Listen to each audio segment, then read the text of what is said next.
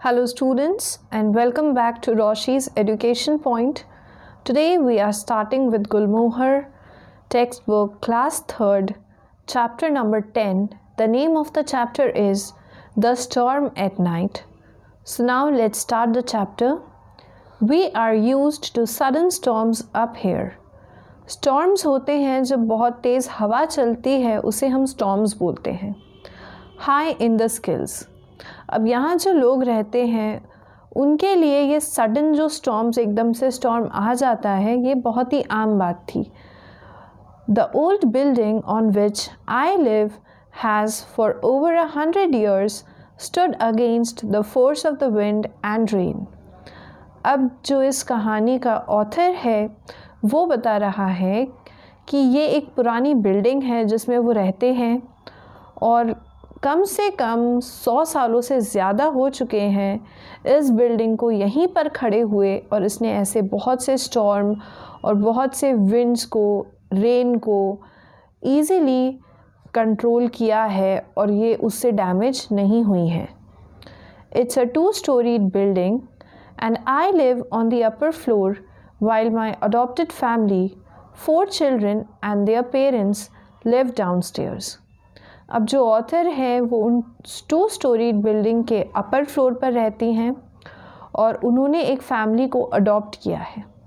Adopt करने का मतलब जब वो आपकी खुद की फैमिली नहीं होती है लेकिन आउट ऑफ लव आप उन्हें अपनी फैमिली बोलते हो और उनके साथ रहते हो.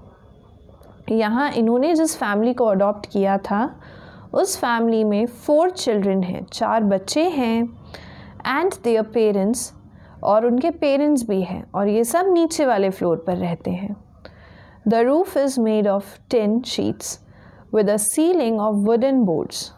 अब जो रूफ है जो छत है, अब छत का जो ऊपर वाला साइड है उस पर तो टिन की शीट्स लगी हुई हैं और जो सीलिंग है जो नीचे वाली साइड है वो वुड से बनी हुई है. It had held fast in the other storms. अब ये जिस तरह की रूफ हैं ये भी बहुत कंफर्टेबली इतने समय से रही थी चाहे कितनी ही तेज़ बारिश होती थी या स्टॉर्म होती थी. But that night the wind came rushing at us with a woo. लेकिन उस रात को ऐसा नहीं हुआ. वो जो इतना उन्होंने रूफ बोला था कि ये बहुत स्ट्रॉन्ग है उस रात को वो रूफ उतनी स्ट्रॉन्ग नहीं निकली और एकदम से विंड उनके ऊपर आ गई. The old roof ग्रोन्ड and क्लैटर्ड for many hours.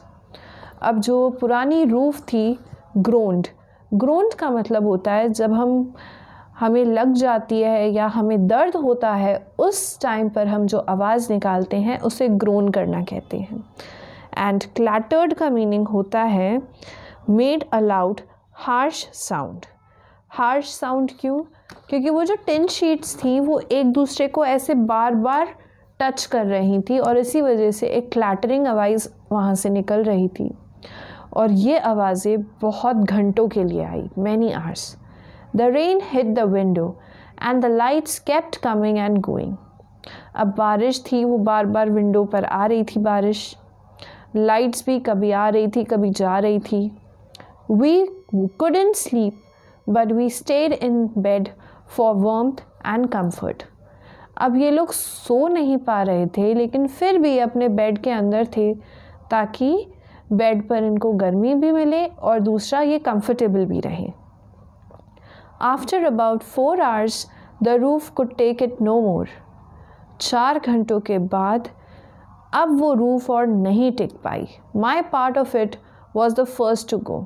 और मेरे ऊपर वाली रूफ उड़कर चली गई. The wind got under the roof until with a ripping sound the metal sheets blew off. और finally जो metal sheets थी वो भी उड़ गईं. Some of them dropped with claps like thunder on the road below. I thought, well, nothing can be done now. और वो जो tin sheets थी वो जाकर रोड पर गिर गईं और अब ऑथर को लग चुका था कि अब वो इसमें कुछ भी नहीं कर सकते. But suddenly I felt icy water on my face. I leaped from my bed. अब जैसे ही वो टिन शीट्स उड़कर चली गईं तो जो बारिश थी वो अब रूम के अंदर आने लगी, और जैसे ही इनके फेस पर बारिश की बूंदें आई, ये जल्दी से अपने बेड से उठ गए। A large part of the ceiling had blown off. Water was also pouring onto my open typewriter and onto the radio, bed covers and clothes cupboard. अब अगर आपके रूम की जो रूफ है वो ही उड़ चुकी है, तो अब जो बारिश थी, जो रेन थी, उस रेन की वजह से उसका टाइपराइटर ख़राब हो रहा था, रेडियो ख़राब हो रहा था, बेड कवर्स ख़राब हो रहे थे, क्लोथ्स ख़राब हो रहे थे, क्योंकि सबके ऊपर पानी जा रहा था। Picking up my precious typewriter, I stumbled into the front room. Water poured through the window slats, down on the bookshelves. By now the children had joined me.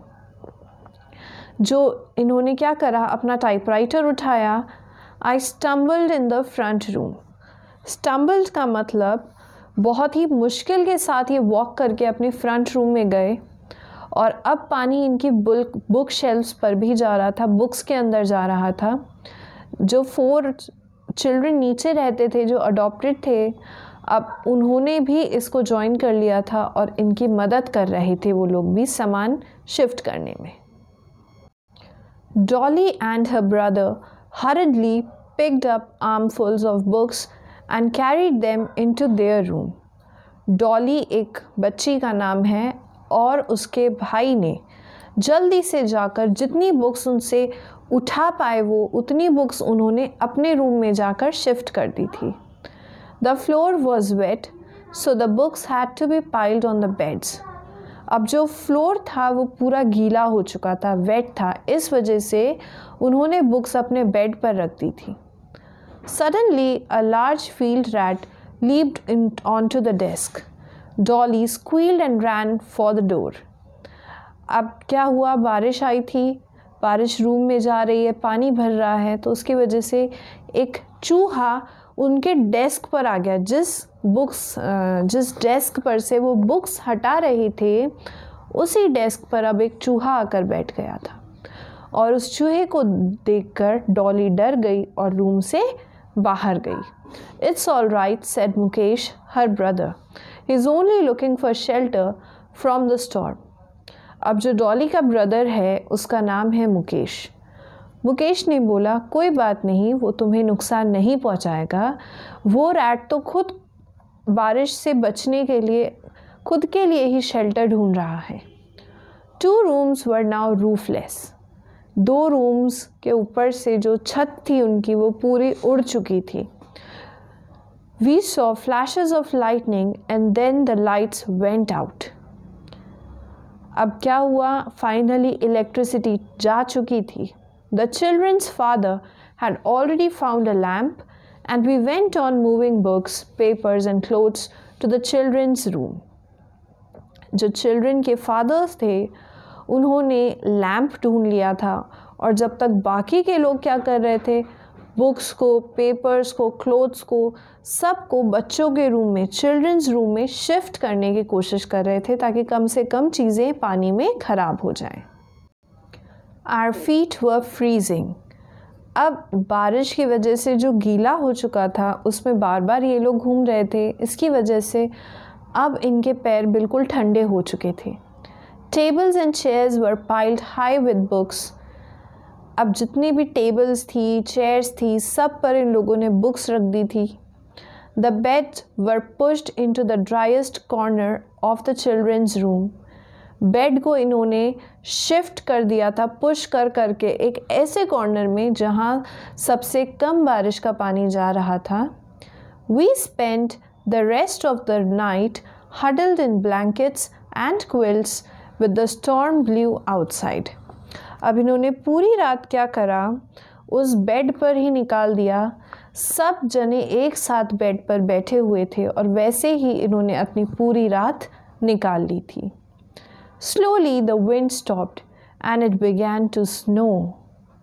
अब बारिश तो बंद हो गई लेकिन अब स्नोफॉल स्टार्ट हो गई, बर्फ़ गिरना शुरू हो गई थी।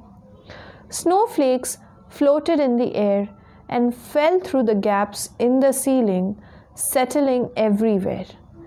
अब जो रूफ टूट चुकी थी वहाँ से भी वो स्नोफ्लेक्स नीचे आ रहे थे और जहाँ जगह मिल रही थी वहाँ वो सेटल हो रहे थे.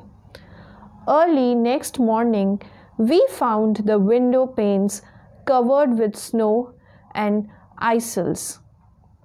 Next morning उन्होंने क्या देखा, जितनी विंडो पेन्स थी सब पर बर्फ़ ही बर्फ़ थी और इवन आइसल्स. आइसल्स होता है long thin pointed pieces of ice that hang from a roof और अ रॉक. किसी पत्थर से आप देखोगे तो ऐसे उल्टे बर्फ़ जम जाती है, उसे हम आइसल्स बोलते हैं. Then the rising sun shone through the gaps in the ceiling and turned everything to gold. अब जैसे ही धूप आई तो जब वो आइस पर धूप गिरती है तो एकदम गोल्डन कलर की चमक देखने को मिली. Snow crystals shown like diamonds on the empty book shelves. जिस बुक शेल्फ को उन्होंने एम्प्टी कर दिया था उस पर भी बर्फ़ आकर जम चुकी थी. जैसे ही धूप उस पर गिरी वो जो स्नो फ्लेक्स थे वो डायमंड की तरह चमकने लगे. The children's father went out to find a carpenter and अ टिनस्मिथ. अब जो बच्चों के पेरेंट्स थे उसमें से जो फादर थे वो फादर घर से बाहर निकले. क्यों निकले? जिससे कि वो एक कारपेंटर को लेकर आए और एक टिनस्मिथ को लेकर आए. टिनस्मिथ जो टिन से बनी हुई चीज़ों को ठीक करेगा. The rest of us started putting things to the sun to dry out. और बाकी लोगों ने क्या करा, जितना सामान रात में बारिश की वजह से गीला हो गया था उस सभी को वो सूरज के सामने रख रहे थे ताकि वो सूख जाए. By evening, we had got much of the roof on again. It's a much improved roof now, and we look forward to the next storm with confidence. Next day, उन्होंने शाम तक बहुत कुछ रूफ वापस से सही करवा दी थी और इस बार वो रूफ पहले से ज़्यादा मजबूत थी. तो अब वो लोग वेट कर रहे थे कॉन्फिडेंस के साथ कि अगर नेक्स्ट टाइम स्टॉर्म आएगा तो हमें कोई प्रॉब्लम नहीं होगी, हमारी रूफ बहुत ज़्यादा स्ट्रॉन्ग है. So this was all about your chapter. I hope you understood. If you're having any doubts, any queries, you can always contact me with the email provided in the description box. Thank you so much.